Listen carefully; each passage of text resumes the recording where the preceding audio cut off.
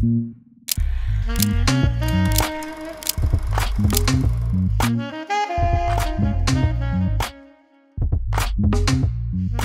up, y'all? Welcome back to another episode of Point Forward, the podcast with myself, Andre Iguodala, my main man, Evan Turner. Yo. We're here at NBA Summer League, a little quieter today because, we live here a little earlier, but we got some Wildcat familia in the building. Want to start the introduction by saying this guy was the 2021 Pac-12.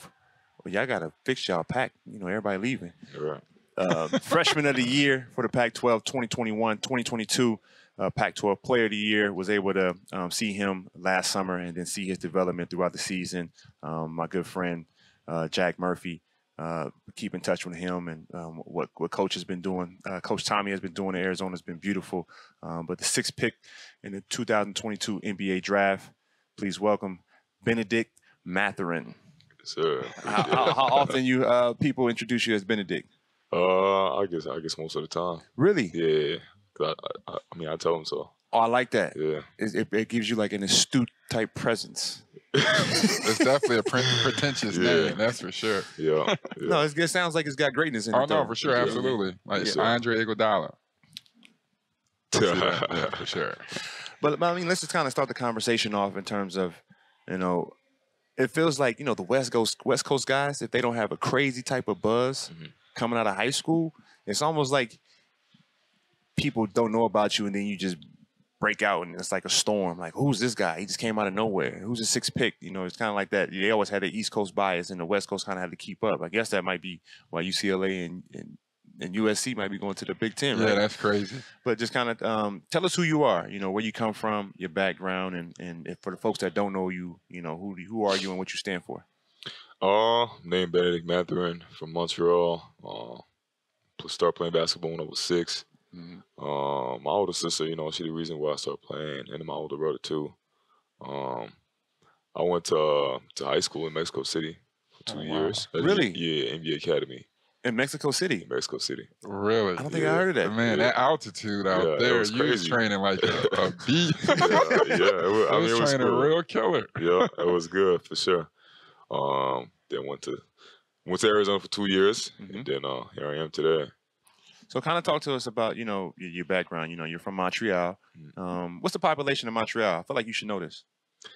I'm not really familiar. See, it was. I don't know where I got this from, but I always felt like I had to know the population of where I'm living. Right. Like, no matter what. Like, when I was in Tucson, I had to know the population. Yeah. When I was in Philly, I had to know the population, so on and so forth. But Montreal is one of the larger cities in Canada. Right. And, what's that basketball scene like growing up?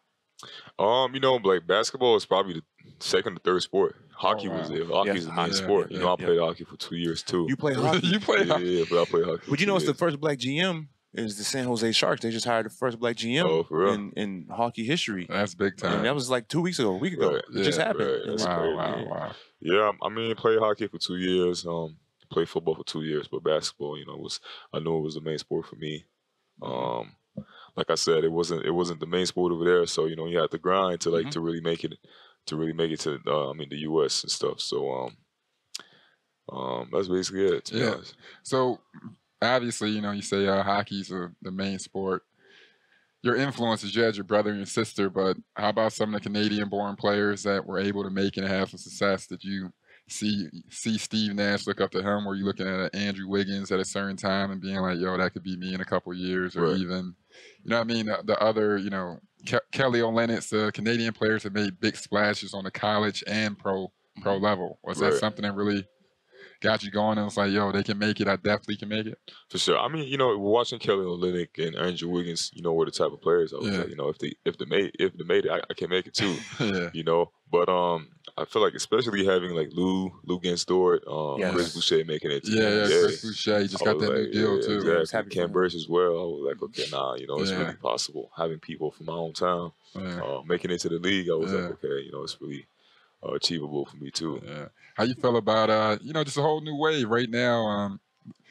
Team Canada, they're trying to, make a splash and qualify for the Olympics, right? Right. Yeah, and I've been a big fan, obviously, because I played with Kelly Olynyk, so I always root for Team Canada besides when they play America. But what does that mean, that type of energy, the type of wave you're on? Right now, you're, one of the biggest names to come out of Canada, Haitian, descent and everything. What does that mean to really, elevate and, keep putting on and keep leading that pipeline?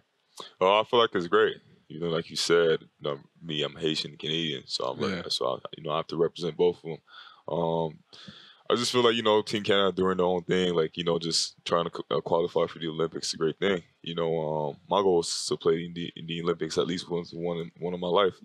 Once in my life. So I just feel like it's probably one thing I'm really looking forward to play, in Paris. So it's pretty good. Because y'all got Shea, you got RJ Barrett, Jamal Murray. Right. Kelly, Andrew. I'm always on Wiggs. He let y'all down last time. They lost to, I forgot who put them away. Oh, bro, I do remember. I asked Kelly, like, what were y'all doing? This is a cakewalk. It was one dude putting them through. I forgot who it was. It was one cat that y'all lost to, like, Panama Canal or something. I was like, that's okay. But take us back to your game. Talk to me about who did you watch growing up in NBA or college, and if there was somebody you modeled your game after, or just kind of give me the synopsis of your strengths and why you feel like you're gonna make a splash in the NBA. Because you're a very confident player. I've got to know you a little bit throughout the past year, but you're a very confident guy. You lost your last game in the tournament, and I text you right away, like, man, I'm super proud of you. Like, you put the team on your shoulders. Like, you took the tough shots. When we needed a rebound, you got the rebound. You made the plays for your teammates. You did everything you were supposed to do. It just didn't come out on the right side of it. So I just saw that confidence in you, and I just want to know, where you got all that from. It's just confidence comes. I was a really young kid. I just never thought someone was better than me at anything. True story. So I was always like, I faced adversity at a young age. That's what really, got me my confidence today.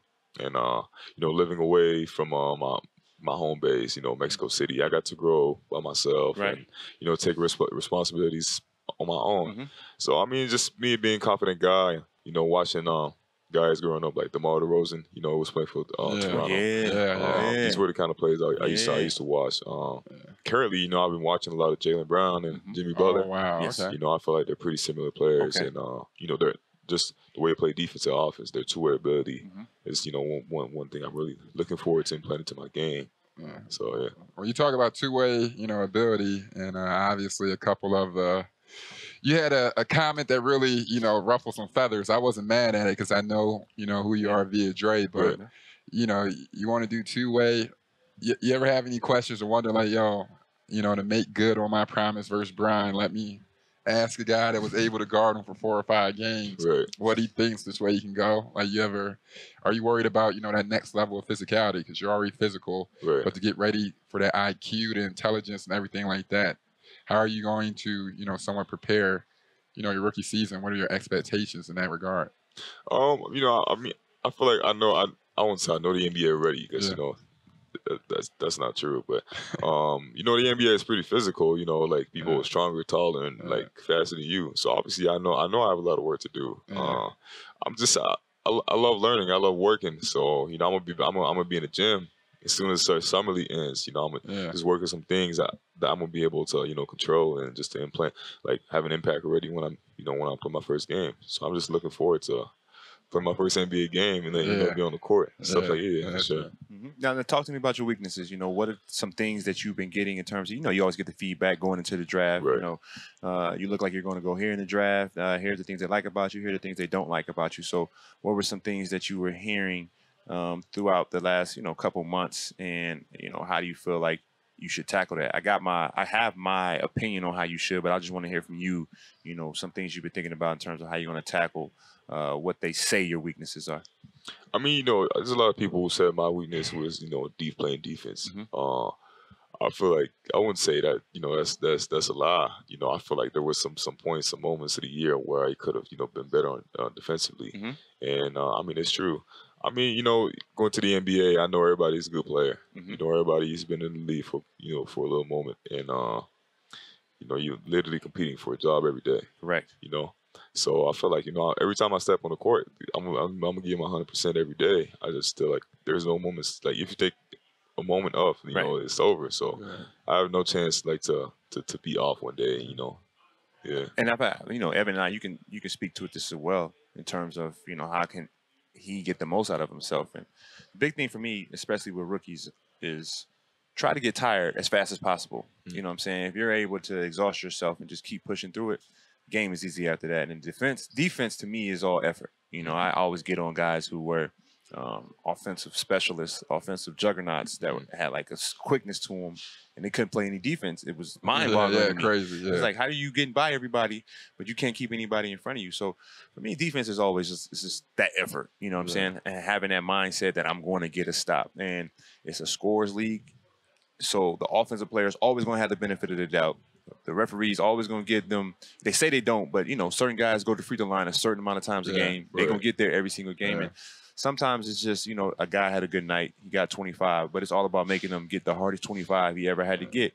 And I think when you just have that mindset and also understanding as a rookie, everyone's good at scoring, so you got to be able to differentiate yourself too. You know what I mean? Like you got Duarte, who can fill it up, you know. Tyrese Halliburton. He's going to find you a bit. You know, he's got so many great intangibles, and depending on the rumors with your big, you know, you got a big that can shoot with Turner or the kid from Phoenix as well. DeAndre Ayton. They talking about that trade might go through. We don't know. But you know, you're gonna have a solid big. So, you know, you got plenty of talent out there. It's a guy you never heard of. Yeah. And he's gonna have a good training camp day. You'll be like, who is this dude? Right. You know, but when you start really breaking down the game and you start picking apart other people's games, you're gonna realize what they're missing. Like, oh, that's what he's missing. That's what he's missing. This is what makes him great. That's what makes him great. And then you do the same thing with yourself. And this is what I wanted to talk to you about in terms of your weaknesses. You know, there are a lot of guys in the league who have all the talent in the world, but they want to be Kobe Bryant tomorrow. Not understanding it might take them 5 years to get to Kobe Bryant. You know what I mean? Like, you know, I dealt with plenty of rookies and other guys on other teams I like with all the talent in the world. It's like he tried to work on his handles, he tried to work on his one-on-one, he tried to work on his three, and he tried to work on his post moves all in the same summer. And he's only getting better like by that much instead of just one summer, all ball handling. Next summer, all mid-range. Next summer, footwork. Next summer, this. And before you know it, you know, guy's 19. By the time he's 24, 25, he's perfected all his areas. And now he's got a complete game. But I think now we're in an instant gratification. We all want to be cool on IG.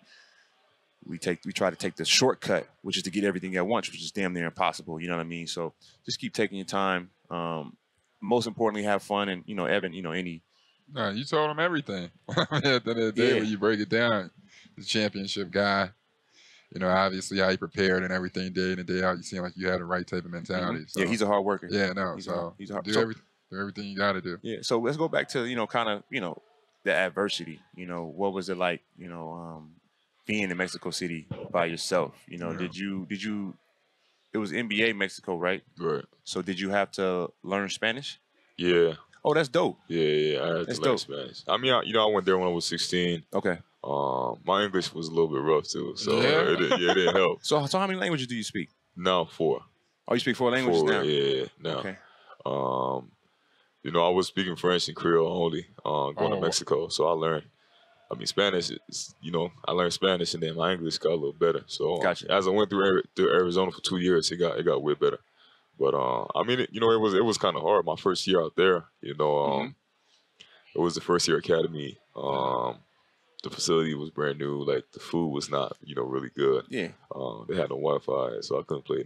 Just like oh no, do you know that's all they care about is Wi-Fi? Yeah. Nah, but like to be honest, like my second year was like really like a blessing. You know, it really changed my career. Like the way I was in the gym was at literally 30-second walk. Okay. It was 30-second walk, straight line. Yeah. So I was going like 3 times, like morning, afternoon, and evening. It was so close to me. I had food, school, you know, so I had mostly everything to just be successful. Yeah. So it was a great thing for me just to be by myself for at least 2 years. You know, just me losing my brother like when I was 12. I feel like it really allowed me to grow as a young man. You know, like when I was like really young. Yeah, condolences. That's got to be tough for you. Yeah. Now, transitioning to Arizona, you know, who were your top 2 schools and why did you choose Arizona? My top 2 schools were Baylor and Arizona. Okay. Baylor had the bag. They have beautiful facilities. I was really thinking about going to Baylor. Mm-hmm. You know, I was like, you know, it's a great fit. Arizona was a great fit too. It's just like Baylor had a lot of guards. Yeah. They had women. They had a lot of guards, but they were all coming back because of COVID year. Yeah, and they won a chip too. Exactly. They had a squad. They weren't giving out the bat. They had a real squad. I apologize, coach. Y'all really was doing your thing. I respect them. Yeah, I respect them. Yeah, for sure. So you know, I just feel like it would have been really hard for me just to come and, you know, have a chance to play. So I was like, nah, I'm gonna go to Arizona. They told me they had a freshman in my position, Dan Terry. I'm gonna have to fight, you know, to get a spot. So you know, I took the challenge just to go out there, and you know, it really made me better just going against Dalen every day. Right. You know, my freshman year, and then second year it just exploded me and Dalen. Yep. So it was for sure a blessing. Yeah, because I'm a big fan of Dalen. I feel like y'all complimented each other very well. Sure. You know, your games didn't clash at all, and it was. He's a confident individual as well. Like, I don't see him hating on any of his it was success. It was a beautiful thing to see. So have y'all been able to connect? You know, Dalen just got drafted by Chicago Bulls. Right. You know, he in our city, and I reached out to him, and I got some folks there to make sure he's good. But have y'all been able to kind of embrace and say, man, we on this journey together, and that brothership's gonna last forever? Yeah, I mean, that's what I told him right before the draft. I said, you know, no matter what happens, you know, like you're my bro for life. Like, you know, we went through this freshman year. We still battle, like really battle. Like, you know, that's how it's supposed to be. Battle every day. And we made each other better every single day. So you know, it was like I said, you know, I have a relationship with him I don't have with, you know, most of my teammates. You know, so no one can really relate to what we're like what we've been through. Mm-hmm. So I just feel like the situation, the relationship between me and him is just like something else. Like, you know, if he has something you want to tell me, like, you know, you can call me, whatever. Yes, sir. And I just still told him when we play against him, he's going down. You know? You're gonna see him a lot, man, because sure. they're in the same division. It's gonna be Chicago's a beautiful city. That Central Division is a little. The Central Division, has the worst scenery in terms of cities. Oh my! It's gray on gray on gray on gray. Milwaukee, Indy, Detroit, Chicago, and Cleveland. You talked about Cleveland last night, though. Yeah, no, I personally like it, but so in college, obviously, me and Dre were talking. You were able to embark on something we weren't able to embark on, which was the NIL. Mm-hmm. Right. So you know, discuss with us how cool that was, and you know, obviously, were you able to benefit well from it, and you know, how did it teach you, you know, the business savvy right now to come in? Obviously, you have a lot of, you know, endorsement deals and everything else like that. Mm-hmm. Right. To be honest, me, you know, I'm a Canadian, so I couldn't really benefit from NIL. You know, my visa is student visa. Yeah, it was bad. I mean, you know, I got some pocket, you know, pocket money. Like with deals, like, you know, I think we got money because like some people use our like pictures. Evan. So I mean, I got a little bit of money, but I wish I could make a lot of money. No, but we just talking in terms of we have a lot of conversations about business on the show. You know, we call it guns and butter. You know, assets and liabilities. So, you know, what was your first? What deals have you been able to get done thus far? You know, just being freshly drafted to the league. No, I think one of the biggest deal I've had was the trading card deal. Okay. You know, I've had that. Most of the rookies have that. I've had a couple more. The Axe deal. Oh, nice. You know, okay. I got cool. Yeah. So how have you been able to?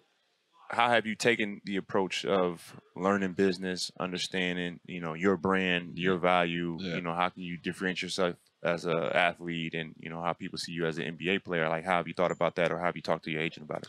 You know, I mean, me and my agent, you know, spoke about it a little bit. Obviously, I'm a rookie going to the NBA, so I have all the eyes on me right now. Everybody wants to deal with me. Correct. It might not be the same thing in 3 years, you know, or it might be. So I'll just, you know, take advantage of the situation right now. Just being smart with my money, you know, like I don't want to use my rookie contract. I don't want to spend no money from it. Right. I'm gonna use the money I have from my, you know, from all the deals I have right now for, you know, for the first 4 years. I mean, I love to invest. You know, me and my agent, we spoke about investing in things. My financial advisor too. You know, I want to buy a building in Montreal, you know, and stuff like that. So I'm just really like growing right now, growing up in the business game. I would say don't be afraid to continue to learn. I think that's the biggest thing. And I think the biggest part of that is not being afraid to say, I don't know. or I don't have the answer. And then just take it upon yourself to go get the answer. Say, oh, okay, I don't know that. All right, I'm going to take an internship. All right, I'm going to pick up a book. All right, I'm going to learn about this space. And continuing on with the business theme, have you signed your shoe contract? No, yet. Oh, you haven't signed it yet? No, okay. Yeah, it's coming soon. It's coming soon. It's coming soon. Okay, for sure. All right. But, I mean, stay tuned. It's coming really soon. So I guess, I'm a little removed from the landscape, but what's the landscape like with shoe contracts? Are players looking to, go with Nike? Are players looking to go to, a China company like Anta or Li Ning? Or, kind of what's the what do young players in the league now look for with a shoe company? Because when I came in the league, or when we came in the league, that was a pretty big deal. Like, ET did a one-of-a-kind deal with Li Ning, and it kind of, he was like the jump start of it. And then with D-Wade came right after that. D-Wade, he had a big deal. And I see a lot of guys, CJ McCollum, guys are signing a big deal. So kind of what's the landscape of shoe contracts for you guys? Oh, I feel like, the generation right now, everybody wants to play with Kobe's. Everybody loves Kobe's. True. But I feel like some players wants to play with Nike, obviously, because growing up, that's all that we're wearing. But some other players also, like, they've had more experience, like me.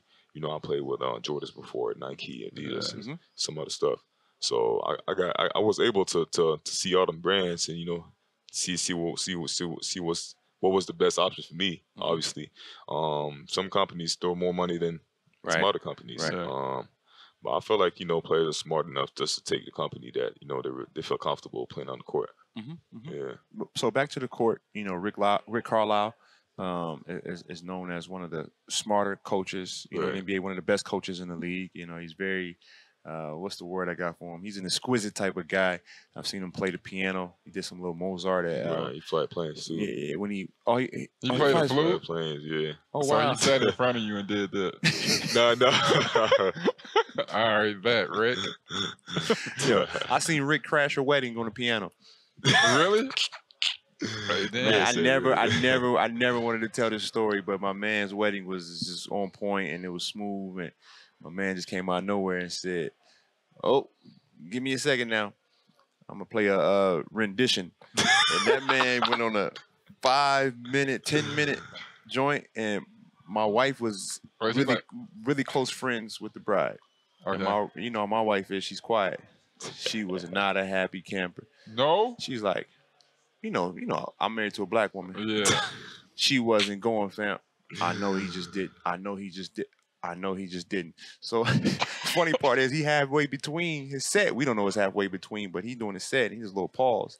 My wife started clapping on purpose to wrap it up. Start clapping loud. I'm gonna keep the party going, but he kept playing. Right? Bro, that's crazy.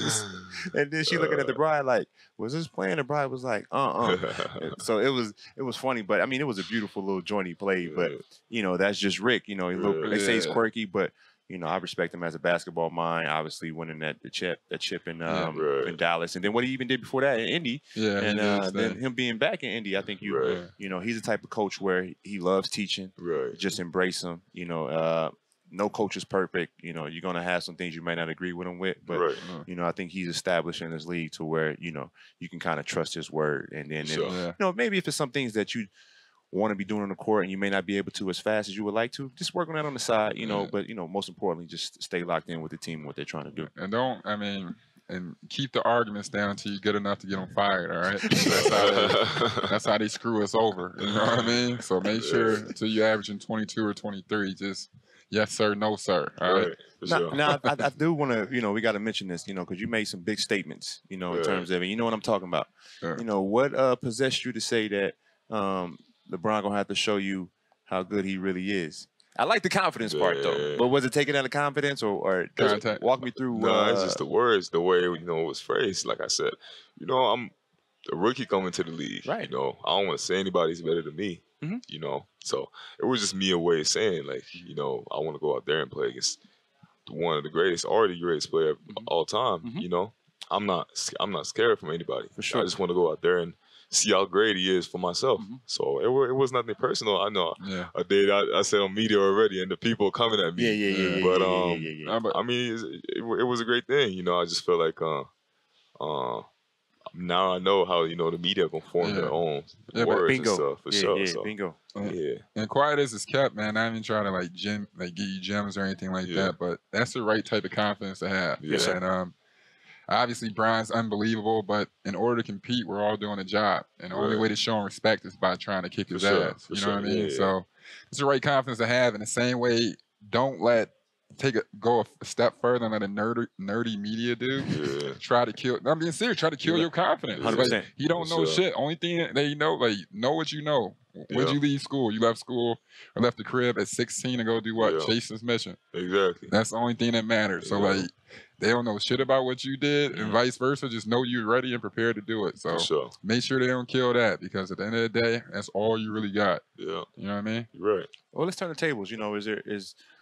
What are you looking forward to, or what are some things you haven't seen yet that you would, like to know more about? Like, questions for us. What are things that it could be anything. Road life. Yeah. You know what I mean? 'Cause the road life can get crazy. Yeah. They're gonna get that talk.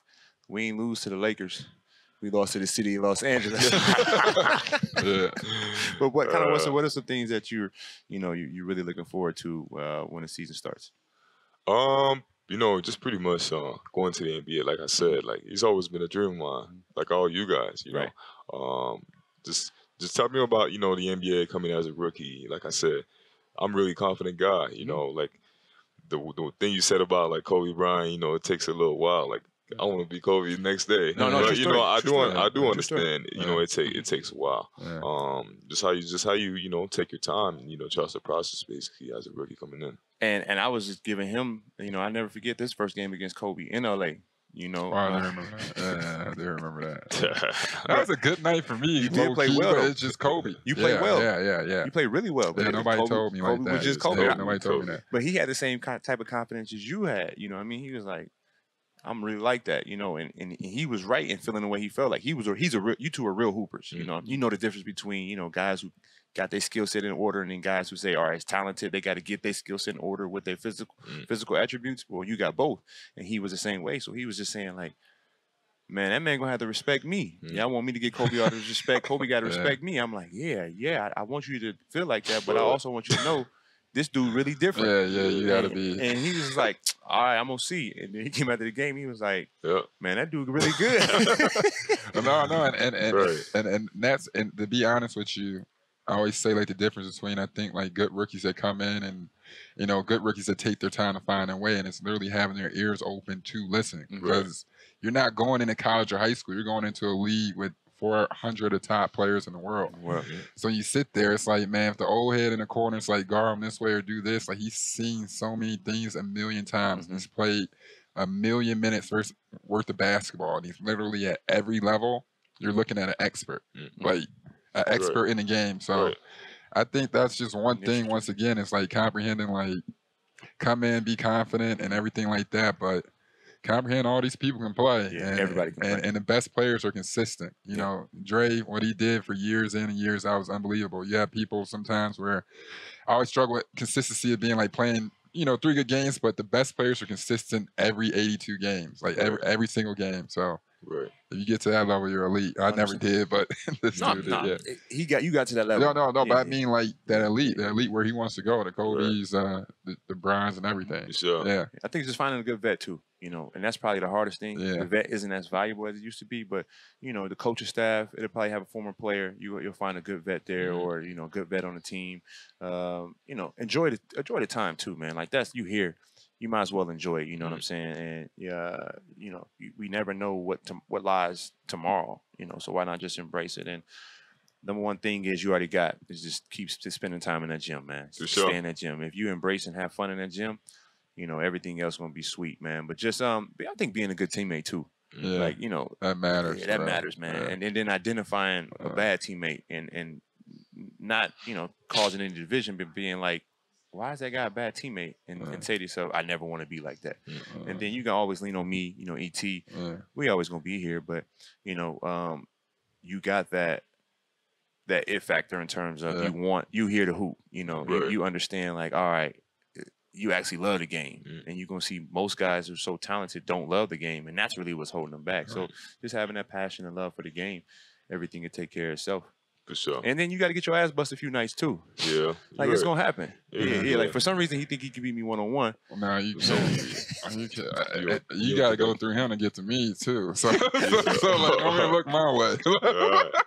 No, but I already know. No, but I already know you nice, obviously. But man, once again, I think one thing that occurs too that a lot of dudes don't turn to one of them NBA players where it's like, man, that ain't my problem. Like this ain't my problem. That ain't my because when it gets deep down or whatever, you're really going to war with people that you're seeing more than your family. Yeah. And I think like sometimes if you expect like a lot of effort from the people, you insert that effort as well. And don't get back like this ain't my problem. Like you still a human, you still a person, bro. The best part of you is your character and morale and what you can put into other people. So when all that bread and other shit come, and which it will come, keep your moral compass because how you're working and where you want to go, not only will you be able to change your life's future, but you'll be opening doors for Canadian youth, the Haitian youth, everything like that. So take great pride in that because it's a blessing, bro. And what you're doing is unbelievable. So congrats. Sure, appreciate it. Yeah. Well, we appreciate y'all checking in. Another episode of Point Forward Podcast. Appreciate y'all checking in, man. My man Bennedict Mathurin. Look for him doing big things with Indiana Pacers, and I think you're gonna do some great things, man. Putting that market on a map. It's a real basketball market. It's real basketball friends in Indy too. So just embrace it all, and we appreciate y'all for chiming in. Until next time.